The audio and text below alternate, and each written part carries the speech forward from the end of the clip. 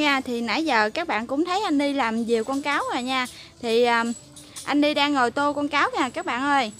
Đang làm họa sĩ. Đó, anh đang làm họa sĩ vẽ lên con cáo nè. Cái gì? Em nói họa sĩ hả? Họa sĩ. Mình không ngờ những tờ giấy trắng của mình học mà làm lên con diều con cáo độc đáo như vậy luôn á các bạn ơi. Chưa đâu, đang tô màu nha. Đó. Tô màu một chút là hiện nguyên mặt con cáo lên luôn á. Nè, nó có 2 lỗ tai nè các bạn. Các bạn có nhìn ra con cáo chưa? Nhìn ra mới sợ rồi. Có 2 con mắt nè, một chút xíu nữa tô lên á các bạn sẽ thấy con cáo này đẹp lên đó các bạn ơi. Bây giờ thì chưa nhìn ra được. Không gài toàn là làm diều 3D được không à? Mấy ngày nay ngồi vẽ gì cảm thấy thoải mái hơn. Diều 3D làm căng thẳng các bạn ơi, để bữa nào kiếm diều nào lạ làm cho bạn xem con nữa nha. Với lại hôm qua có đi chợ mua được một số đồ về để chế tạo đồ chơi đó các bạn, mà bây giờ chưa biết chế tạo cái gì nữa. Không biết các bạn có ý kiến gì góp ý với mình để mình chế tạo đồ chơi này nọ không, chứ giờ mình có mua chuẩn bị sẵn rồi đó, mấy cái que mấy cái này kia, để nhiều khi trời mưa mình làm gì không được thì mình cũng thể lấy cái đó ra để mình chế tạo cái này kia chơi nha các bạn. Đó, bây giờ để cho bạn xem cái phần khung sau lưng nha. Nè, cái phần khung nó giống như con cú mèo. Đó, phần khung thấy không? Còn ở đằng trước thì chưa giống cáo đâu ha, chút xíu nữa mình tô xong mặt nó, mình tô 2 mắt nữa thì có thể là nó giống ha, chứ mình cũng chưa chắc chắn là nó giống không nghe bạn ơi. Bạn đừng nghe lời chị Dung nó giống cáo, nhìn hình dung con cáo nha các bạn. Để bây giờ mình tô màu xong á mới biết nó giống hay không. Hồi anh làm đuôi luôn hả anh? Ừ, con cáo nó phải có đuôi nha, để như có bạn bình luận đó mình làm gì lúc nào cũng có đuôi, bay nhìn không vui không thích, chứ giờ làm không đuôi bay không được. Khổ lắm bạn ơi.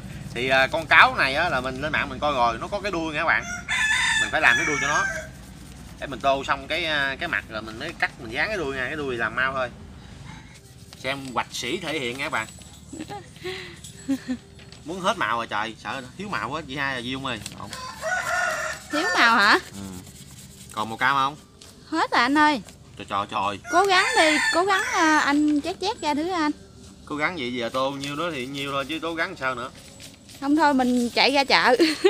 Để coi là đủ không, đủ phải đi mua thêm. Cái hộp màu bữa giờ mua cũng hết rồi, giờ chắc mai phải đi mua thêm hộp màu mới quá. Rồi các bạn ơi, bây giờ mình dừng ở đây đi. Chút xíu nữa mình sẽ cho các bạn xem thành phẩm của mình nha, chỉ 1 giây nữa thôi nha các bạn hãy xem tiếp nha. Bây giờ mình ra tới chỗ thả diều cũ rồi các bạn ơi.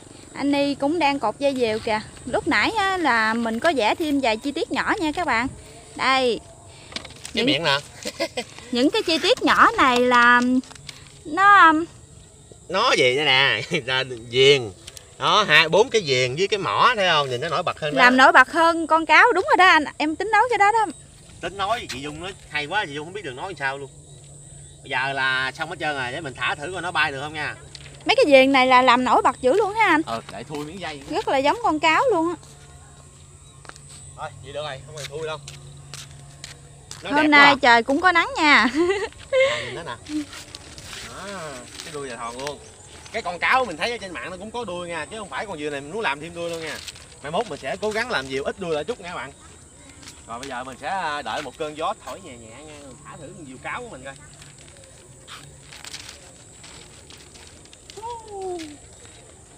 Anh nhắm sao anh thấy dễ lên không? Không biết nữa, giờ có gió mới biết. Ừ. Trước tiên thấy nó đảo rồi đó.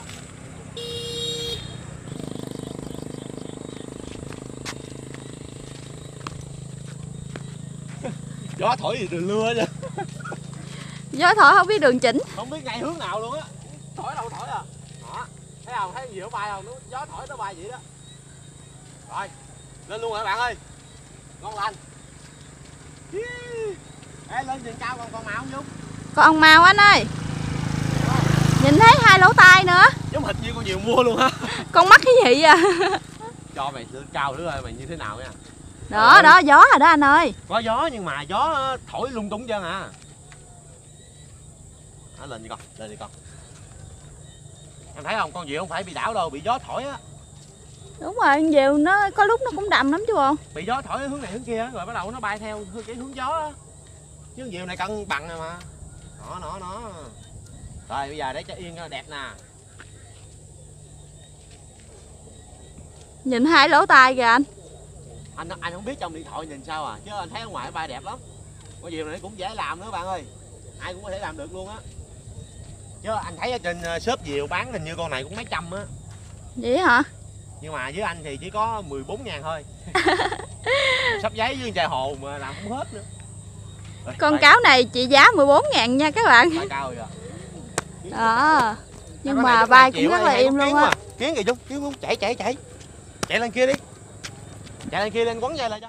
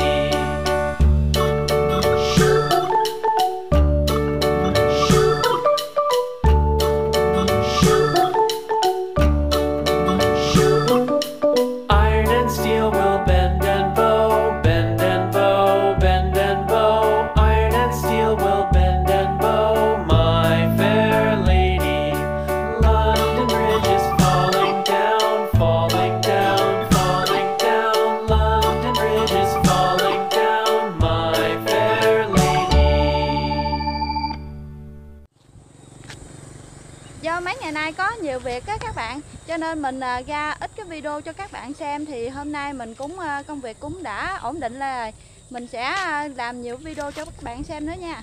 Bây giờ bữa nay trời đẹp, mình thả con diều lên cũng rất là đẹp luôn. Bây giờ nó im gu trên cao luôn các bạn ơi, nó bay rất là đầm luôn nha. Nhìn con diều này nó đẹp, mình sơn cái màu cam cho nó, với lại cái mặt nó khi mà mình làm ra nhìn giống con cáo luôn các bạn ơi, nhìn rất là đẹp luôn. Thả nó cũng đầm nữa. Bữa nay trời đẹp ha. Còn nắng. Bữa nay trời đẹp, bữa nay nắng quá các bạn nắng ơi. chiều còn im quá. Đây. Bữa giờ làm video quá chừng nắng luôn. Bữa giờ mình ra clip không có đều, lý do là có nhiều việc đó các bạn. Với lại mình có mua ít đồ để về mình chuẩn bị mình làm những món đồ chơi chế tạo á. Thì bạn nào có biết món đồ chơi chế tạo nào á thì comment cho mình biết nha, để mình làm chứ nha. Chứ giờ mình chưa biết phải làm cái gì nữa bạn ơi. Rồi bây giờ mình sẽ cho chị Dung thả thử con diều này coi như thế nào nha. Coi chị Dung có điều khiển được con cáo này không nha. Cái mặt nó như con cáo vậy các anh. Gì con cáo người ta mà không giống con cáo, giống con gì nè. Nhìn nó gian quá các bạn bây giờ ơi. cầm diều ha, mà thấy nó hơi nhẹ là quấn dây hoặc là giật dây cho nó căng gió lên nha. Trời ơi, bữa hổm em có thả thử rồi mà. Đó, chị Dung nói hay lắm bạn ơi, giờ để xem chị Dung làm như thế nào nha các bạn. Đó ê kìa. Đâu con diều đâu rồi? Đây. Đó, con diều bạn thấy không? Bay em gu trên luôn các bạn ơi. Rồi bây giờ mình sẽ xem chị Dung coi chị Dung có thể điều khiển con diều như thế nào nha. Nắng quá chị Dung ơi. Nắng dội vô mặt đây luôn á. Dội mặt gì chị Dung thả diều, chị Dung trốn vô trong bóng mát không à. Đó, bây giờ mình chuẩn bị lụm diều nha các bạn. Con diều chị Dung làm sắp rớt rồi. Thì bữa giờ làm diều á, làm mấy con 3D rồi nó khó các bạn ơi. Lâu rồi mình không có vẽ diều, bữa nay mình vẽ lại con diều mình bay quá trời đẹp luôn kìa. Cho các bạn xem nữa nha. Rồi ơi, mới quay qua cho các bạn xem cái là bị lủi rồi. Xả dây chị Dung ơi, xả dây ra. Xả dây ra. Hả? Nó xả dây, giật lên. Chị Dung còn xử lý yếu lắm các bạn ơi. Chị Dung xử lý kiểu này hồi là mất con diều luôn. Đây anh mượn ơi. Nè, mình nó lủi xuống mình chỉ cần nắm dây giật thì được rồi. Sao mấy con kiến này dữ vậy ta? Qua đây chị Dung ơi. Bữa nay kiến quá trời kiến bạn ơi, mấy con kiến nhỏ nó đeo nhột khó chịu còn chết vậy. Đó, thì chị Dung đang thả diều chuẩn bị ha. chuẩn bị đi lụm. Cái này ai làm rớt thì lụm ơn nha, không có lụm giùm đâu nha. Anh đừng nói em hồi hộp anh. Đó, đâu rồi. Rồi bây giờ mình xem coi nó quay như thế nào nha các bạn. Chừng nào lủi đây không biết. Đó. Thôi. Được rồi, bây giờ để mình thả cho nha, để hồi chị Dung thả là mất tiêu con diều luôn á. Nè chị Dung cầm máy đi. Gió mạnh cái là chị Dung làm lủi liền. Chiều nay nắng quá các bạn ơi. Trời nắng gió nhẹ nhẹ nữa. Gió bữa nay cũng không mạnh cho mấy nhưng mà diều mình dán lên nha. Dung thả diều cũng lâu á, chắc khoảng được 1 phút đó các bạn ơi. Bữa nay cũng đáng khen à, cầm quơ quá trời luôn. Mai mà nó không lủi ha. Cũng được mà anh. Biết sao mà nãy giờ nó lủi không? Sao? Tại vì con diều làm cái khung hơi nặng, với lại bây giờ gió yếu nữa. Muốn hết gió rồi, bây giờ anh đang cuốn con diều xuống nè. Nãy giờ chơi nhiêu được rồi bạn ơi, mỗi ngày ra thả chút xíu với các bạn như là vui rồi. Bây giờ mình sẽ cuốn mình đi về ha. Mình về sớm sớm để mình còn làm clip cho các bạn xem nữa. Ông mặt trời dội vô mặt mình á mọi người, cho nên không thấy đường gì hết trơn á. Trời đẹp quá nó cũng khổ bạn ơi. Trời đẹp quá cái chiều 5 giờ mấy mà còn nắng nó dội vô mặt. Đó, rồi mình đi vô được cái bóng cây rồi đó nha các bạn. Bây giờ mình đang kéo con hồ ly mình xuống nè. Ủa này con cáo chứ không phải con hồ ly á em. Con cáo, con hồ ly là 9 đuôi anh ơi. Con hồ ly nó màu trắng phải không? Ừ. Ôi mấy con hồ ly nó nhìn thấy ghê lắm, làm cáo đẹp hơn. Hồ ly nó có răng nanh nữa. Rồi. Sao không sao? Diều nó muốn lủi rồi kìa. Mấy tình huống này anh xử lý được. Rồi bây giờ con diều cuốn xuống tới rồi mọi người ơi. Đó. Cái đuôi của nó xè tròn ra luôn rồi. Nó đang nằm bẹp ở dưới đất luôn. Đây. Đó, một con cáo rất là thành công luôn. Đó, bạn nhìn thấy cái mặt nó không? Cái mặt nó dễ thương á chứ không phải mặt nó thấy ghê đâu. Giống như con cáo này đang cười với anh. Bữa giờ thả diều á, nuôi thưa quá, bữa nay khai trương lại nha các bạn. Thì cái clip khai trương lại á là mình dùng giấy tập để mình vẽ con cáo. Thì các bạn thấy rồi đó, nó bay rất là đẹp luôn nha các bạn. Con cáo này nó cũng dễ làm ha. Mình chỉ cần làm cái cánh cung bình thường, 2 cái lỗ tai nha các bạn. Đó thì hồi trưa mình làm mình có quay sẵn cho các bạn xem đó. Còn cái chỗ dây này thì mình rút lên chút xíu nè, mình làm cái độ cong ở chân đây nè. Nhìn con cáo mình cái mặt nó thon nó đẹp ha. Chứ không phải giống như cái mặt chị Dung. Gương mặt hơi bầu. Gương mặt gì anh? Vi lai à? Vi lai, càm vi lai nè. Nhìn dễ thương quá trời luôn các bạn. Với lại ở dưới đây nó có một cái điểm nhấn là cái gì biết không? Cái mỏ này không, đen đen nè. Hồi nãy cái chỗ này không có, nó xấu quắc à. Mình tô màu đen cái đó lên là cái lỗ mũi chấm đen á. Lỗ mũi hay cái miệng gì đó không biết nữa. Rồi nãy giờ mình thả diều cũng lâu rồi các bạn ơi. Bây giờ mình sẽ chuẩn bị về thôi các bạn ơi. Biết sao không? Dẫn nhóc theo nó rồi uống nước. Bây giờ mình phải đi về cho nó uống nước mới được. Nãy đi quên em cho nước cho nó. Quên em cho nước theo nó khóc quá chừng rồi. Với lại bữa nay đi thả diều sao mà mấy cái con gì nhỏ nhỏ nó bu nó cắn mấy con kiến nó bu vừa nhột mà vừa cắn khó chịu chết vậy. Thôi bây giờ bữa nay khai trương thành công nha các bạn. Bây giờ mình đi về ha. Thì những bạn nào muốn làm cái gì á, chế tạo cái gì thì các bạn để lại bình luận cho mình biết để mình làm nha. Mình có nhiều đồ để mình chế tạo lắm rồi đó, có nhiều vật liệu để mình làm nhưng mà mình chưa biết phải làm cái gì hết trơn á. Thì bây giờ mình sẽ đi về rồi, mình cảm ơn các bạn đã xem video của mình nha. Rồi đi về thôi anh ơi, con mình nó khóc bằng đắng dữ rồi kìa. Rồi, cảm ơn mọi người đã xem hết video của mình nha. Và mọi người nhớ đăng ký kênh ủng hộ kênh của mình nha mọi người. Bye bye.